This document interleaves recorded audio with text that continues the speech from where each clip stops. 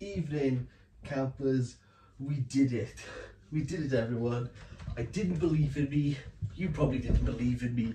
But we have finally done it. We read all three of Tsitsi Dangarembga's books. Can I have a whoop? Anyone? Can I hear a whoop? Can I hear a whoop? Oh, no one cares. They ask you how you are, you just have to say that you're fine when you're not really fine, but you just can't get into it because they... It does not matter if you care, because in 1988, the first Zimbabwean woman writing in English brought out Nervous Conditions, which became an African classic, a modern classic. Tsitsi Dangarembga would go on to continue the story in 2006 with the Book of Not, and finally, 2018, this Mournable body came out to bring us closure, to bring us the final moments of this trilogy that Tsitsi Dangarembga has been working on for 30 years. And people don't like this book. A lot of the criticism for this Mournable body is that it is a boring story. And I agree with them. A lot of the criticism says that Tambu is not well-rounded. She's not well-developed. And I agree. A lot of the criticism says that this incessant use of the second person, where Tambu is only referred to as you, is waning.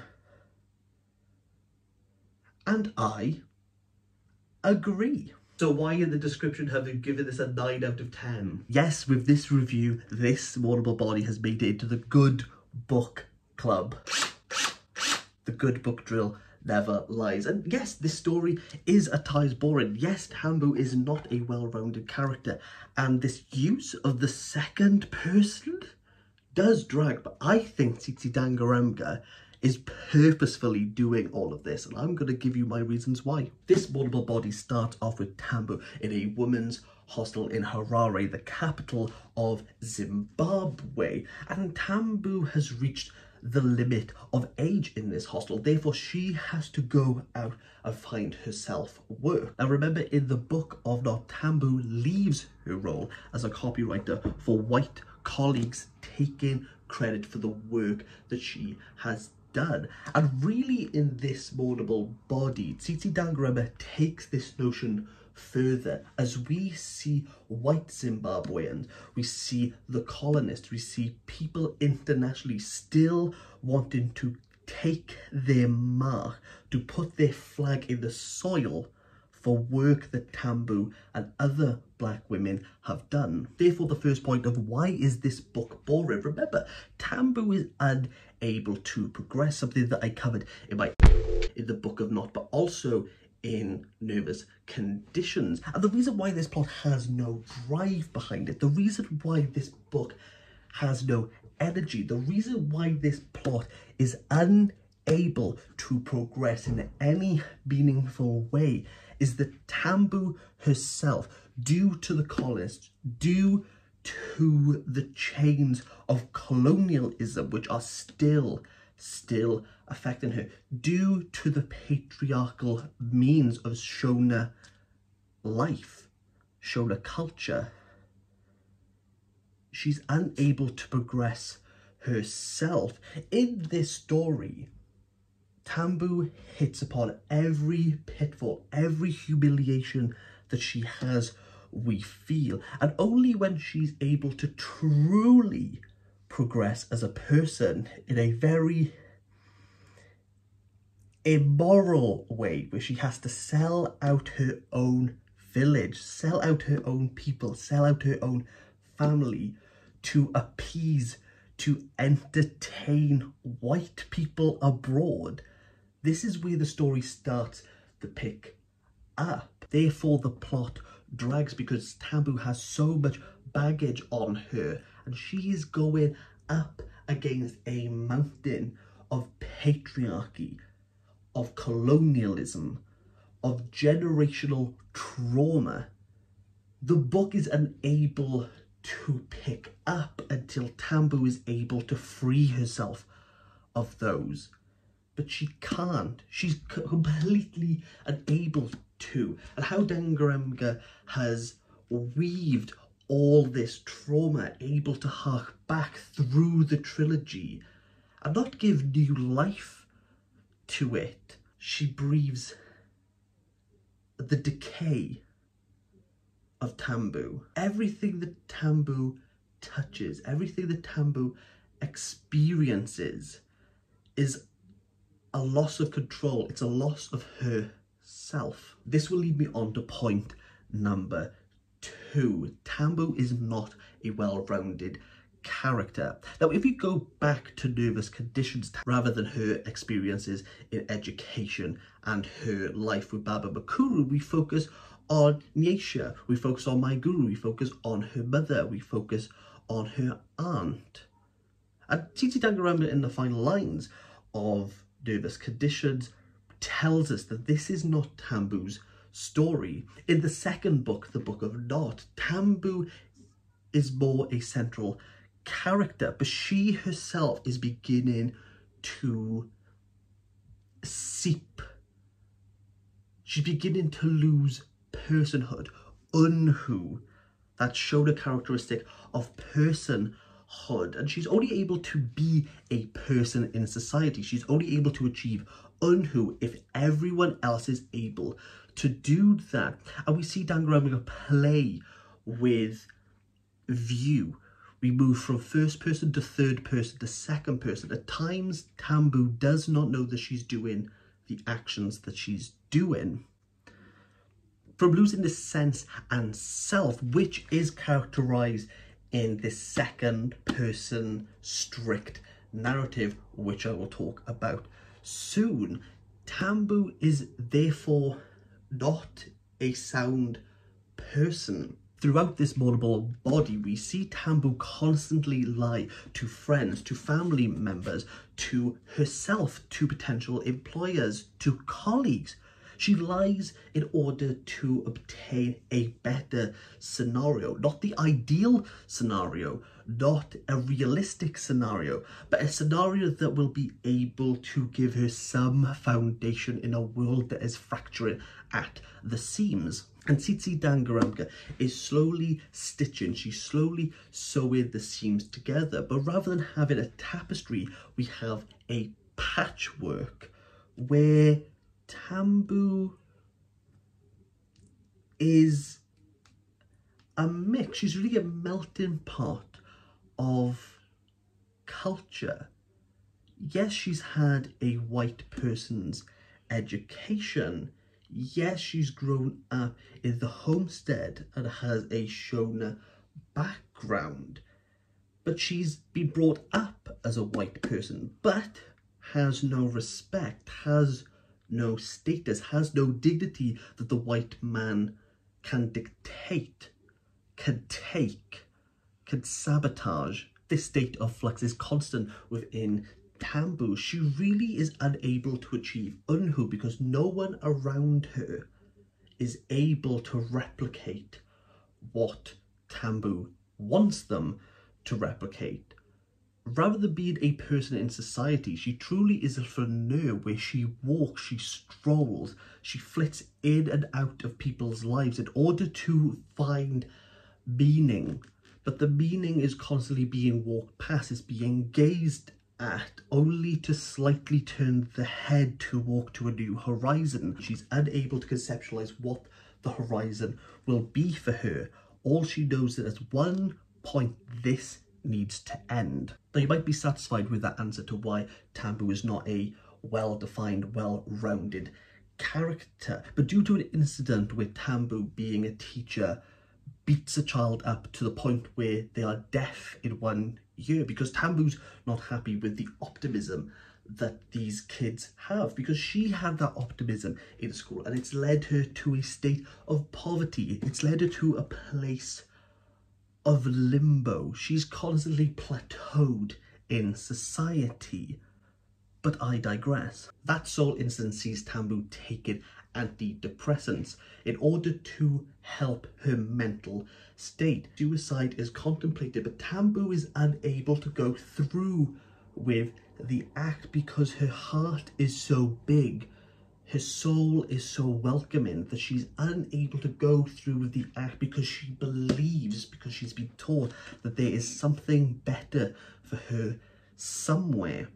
And that leads us to what I think is an absolute feat, though difficult, second person narrative. This narrative has you at the center of it all. You are the person who has made Tambu lose her sense of being. You therefore have to live out the life. You have to live out the consequences of colonialism. You have to live out the consequences of patriarchy through Tambu's eyes. You must live this life, and yes, at times it is wearing because you feel as though you wouldn't do certain situations. You feel as though Tambu isn't well-rounded, but you are the cause of everything. You made this book. You were the reason why Tsitsi Dangarembga sat down and wrote this. You must fulfill the story in an active role. I think it's worth mentioning that Dangarembga is a filmmaker. The second person really has this beautiful notion of Dangarembga as the director, telling us as actors what we are meant to be portraying, what we are meant to be feeling, and what we are meant to be living out. Though this style of writing might jar at first, we do feel as though we are being walked around these cinematic, episodic chapters. You have to give Dangarembga respect for taking her art of script writing, of producing, of directing, of film making, that art, and weaving it into this story.